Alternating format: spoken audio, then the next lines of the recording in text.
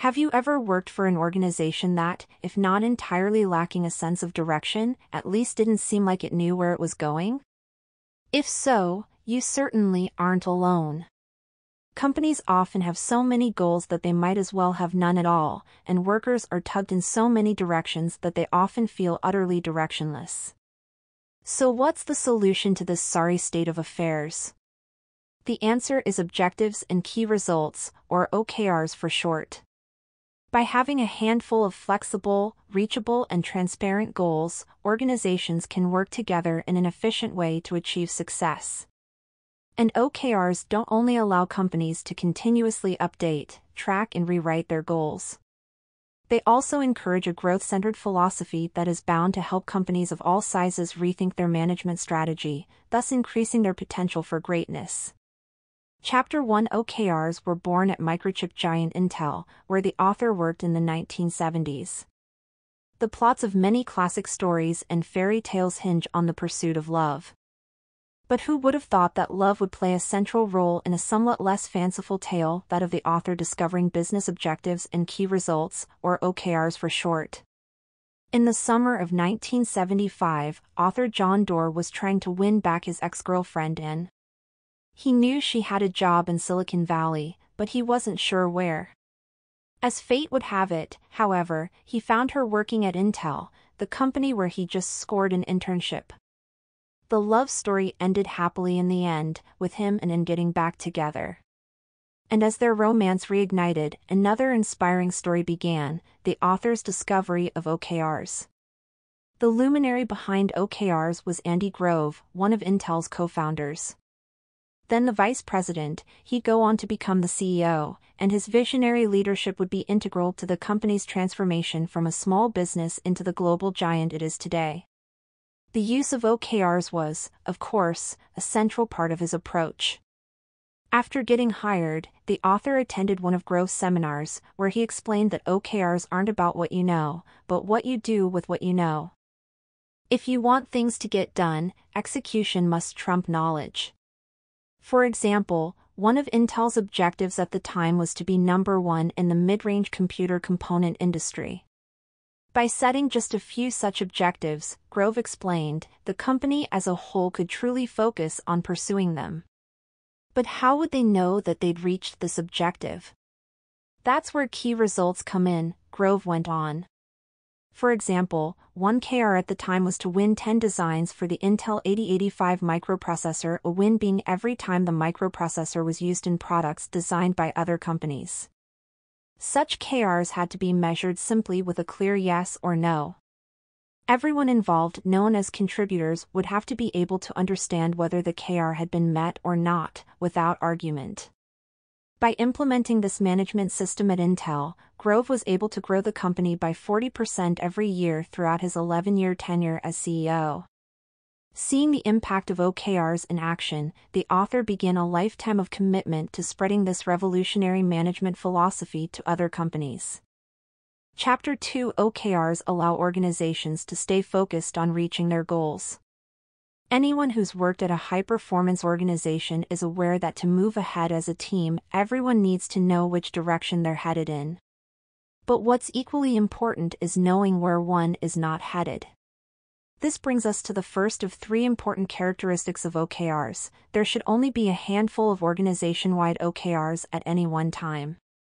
That way, everyone from top management to lower-level employees can stay focused on achieving a limited number of important goals together. Next, once management has determined these top-level objectives, between 3 and 5 OKRs are needed per objective to help everyone at the company know when each objective has been reached. Any more than this, and focus will become diluted to the point where progress is hard to measure. Finally, you'll need a clear time frame so that departments across the organization can stay focused on collectively meeting deadlines. The author recommends setting OKRs every quarter to keep abreast of today's fast-paced market changes. Every 3 months, then, your company should come together and see whether OKRs have been achieved and whether or not you need to build upon existing progress or set a new course. Brett Kopf, CEO of Remind, employed OKRs at the recommendation of the author to transform his small education startup into a company with millions of users. After Remind hit the big time in 2014, with 300,000 downloads per day, Kopf realized his team of 14 needed to focus if they wanted to continue company growth. Luckily, the author's venture capital firm had provided Remind with Series B funding. It was during this time that he briefed Kopf on OKRs, which helped considerably when Remind faced the major test of figuring out how to most effectively allot time and energy across their rapidly growing organization. For example, one of their most requested features was to add a repeated message function so that teachers wouldn't have to manually send out the same messages to students every week. But Remind's objective during that quarter was to increase teacher engagement, and since this repeat feature wouldn't have helped them meet this time-sensitive objective, it was shelved. By using OKRs to stay focused on their objectives and not get distracted, the company continued to grow, securing Series C funding of $40 million and, by 2016, employing 60 people. Chapter 3: Having a transparent, aligned OKR system helps organizations move forward efficiently and collaboratively. It's common sense that openness and honesty are key to any successful human relationship. So why should things be any different in your organization? One important aspect of OKRs is that they must be transparent to everyone in your organization. Research shows that being transparent with goals increases motivation. In a survey of 1,000 Americans, respondents indicated that they would be far more motivated to reach their goals if their fellow workers could view their progress. OKRs are more than just the overarching business goals of an organization. Teams, departments, and individual employees use them for their own individual work as well. But once top-level and individual OKRs become part of an organization's public domain, they must be aligned to truly succeed. This means that employees' individual OKRs must align with the company's vision, as set out in the top-level OKRs. However, this doesn't mean that employees' day-to-day work is dictated by those at the top. Such a top-down approach hinders autonomy in the workplace and decreases employee motivation. It's best to instate a hybrid approach that is both top-down and bottom-up. This will foster collaboration, transparency, and innovation. One way of doing this is the 20% time concept employed by Google. This allows engineers to spend 1 day's worth of time every week on projects that they feel would contribute to Google's overarching top-level OKRs. A result of this philosophy? A young Google engineer spent his 20% on a project called Caribou in 2001. Today, this project is known as Gmail, and it's the most popular email client in the world. But alignment isn't always easy to implement. Take Mike and Albert Lee's MyFitnessPal app.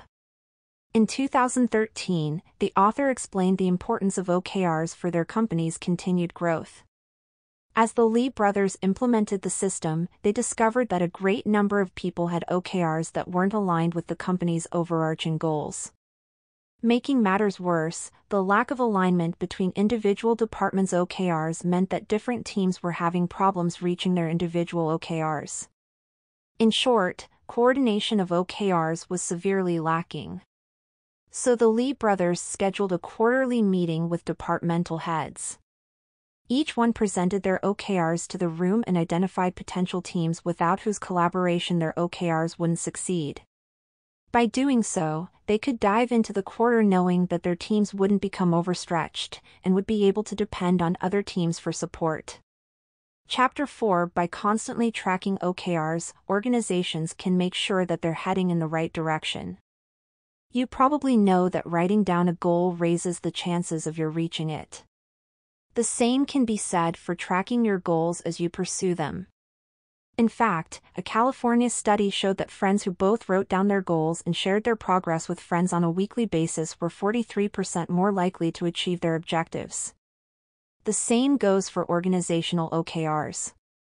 Google, for example, usually has monthly sit-downs where employees touch base on how they are getting along with their quarterly OKRs.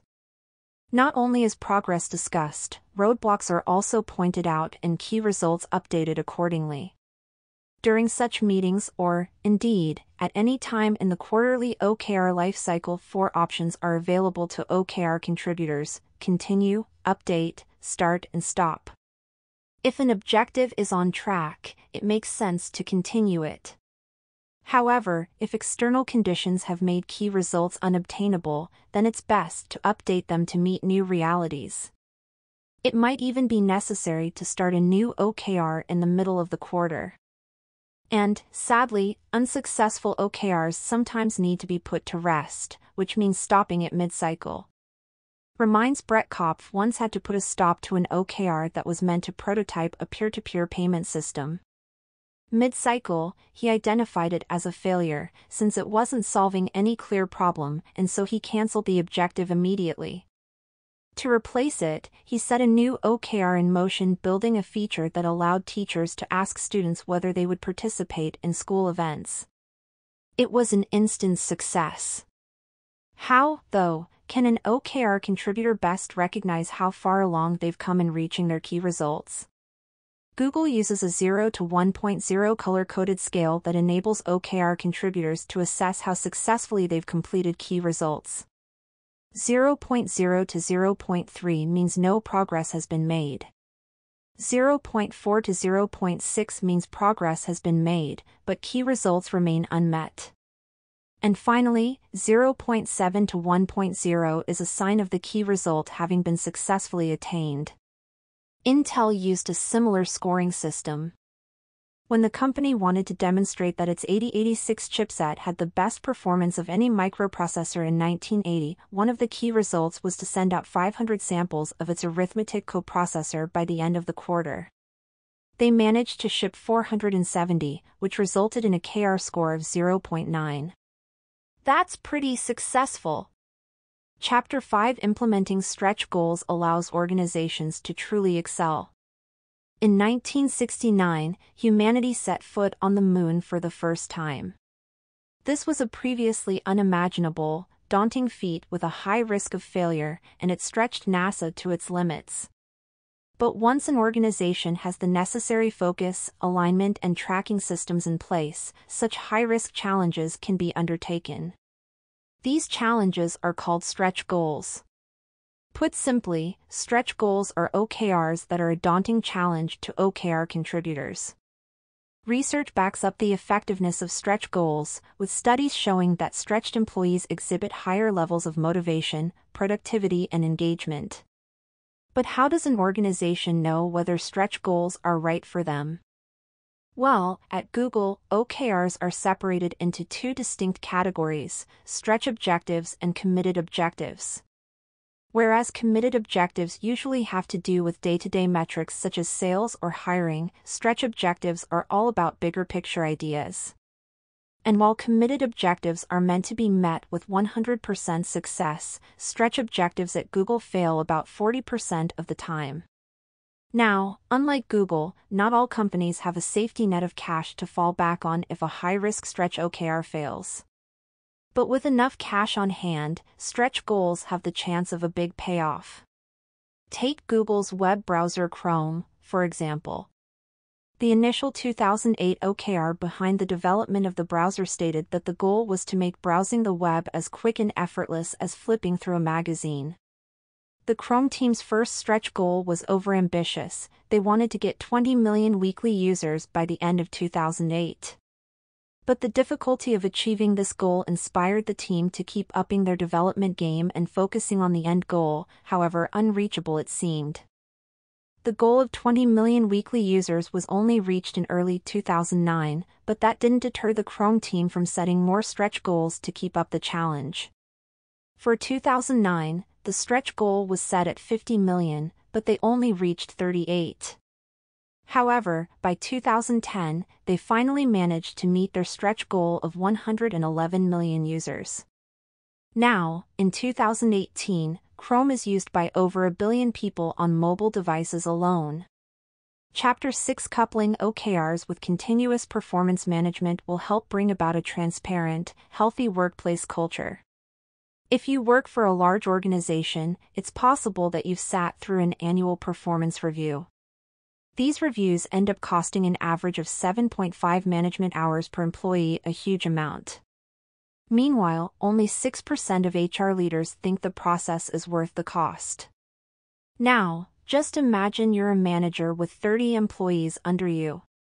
That would mean 1.5 months of reviews. Luckily, change is in the air.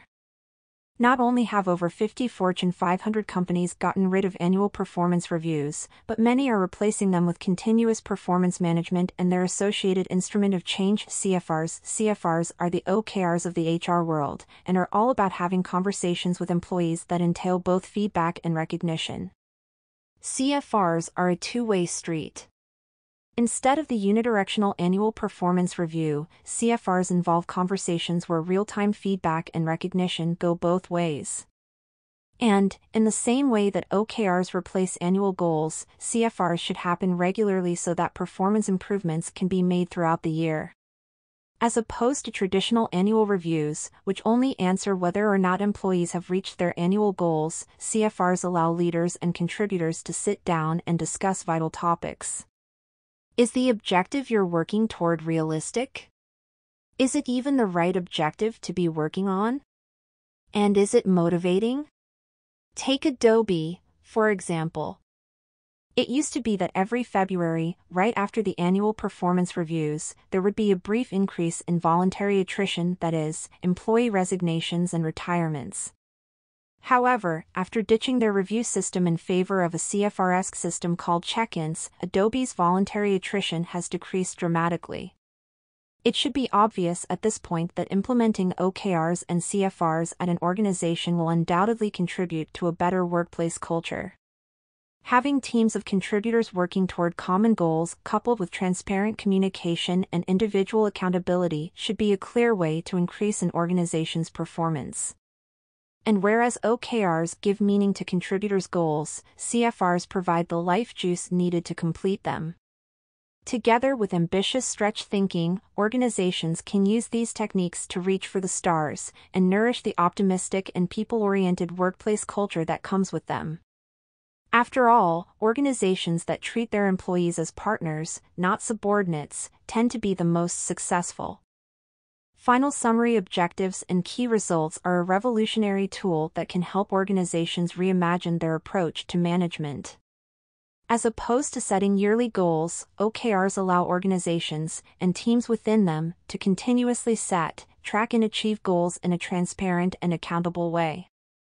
And when combined with regularly having conversations with employees about their performance instead of once per year, OKRs can bring about a healthy and high-performance workplace culture. Actionable advice: when it comes to setting organizational objectives, remember that less is more. As Google co-founder Larry Page says, put more wood behind fewer arrows. Steve Jobs was essentially saying the same thing when he remarked that innovation means saying no to 1,000 things. When it comes to setting your organizational objectives, you should only have between 3 and 5 per quarter. That way, you'll be forced to figure out which priorities matter most to your organization before you begin working on them, and this will ensure that they'll contribute to your future success.